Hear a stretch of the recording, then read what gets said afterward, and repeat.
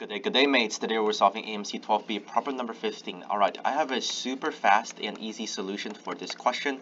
So if we construct two lines like this, we could find the area of this triangle, and this triangle, add them all up, and we have our answer. And note that since the question says each line segment has length 2, all of the triangles formed by these line segments will be equilateral. So this is 60 degrees, 120 degrees. We know the side lengths to be all 2. So we could figure out this area of the triangle by plugging it into the formula. The area of the triangle equals A times B times sine theta over 2. And I will prove this formula real quick.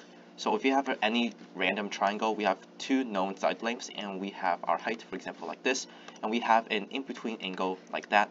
The area of the triangle will simply be this formula, and I will prove this right away. Sine theta equals h divided by a. We know the area of the triangle is base times height divided by 2. So height equals a times sine theta. Plug this in here, we will have ab sine theta divided by 2. Alright, now that we know this formula, we could plug it into this case and solve right away. So we can see the area of this triangle will simply be area equals 2 times sine 120 divided by 2. So this and this cancels. 2 times sine 120 or 2 times sine 60 supplementary angles equals 2 times square root of 3 over 2 or square root of 3. And note that this triangle is the same as this triangle because they're symmetrical. So we have this area to be square root of 3 and this area to be square root of 3. Now we just have to find out what this middle triangle's area to be. Now we could use law of cosines to figure out this side length right here, so that we could figure out, we could use Pythagorean theorem to find out the height of the triangle. So we just use law of cosines. So let's call this side to be x. So x squared equals 2 squared plus 2 squared minus 2 times 2 times 2 times cosine of 120. So this would be 4 plus 4, 8. 8 minus 8 times cosine 120. Cosine 120 is negative cosine 60, supplementary angles.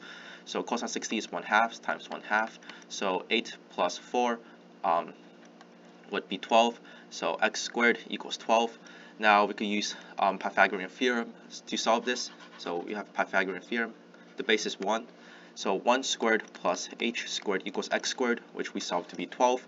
So h squared equals 11. So h equals square root of 11. So the height of the triangle is square root of 11.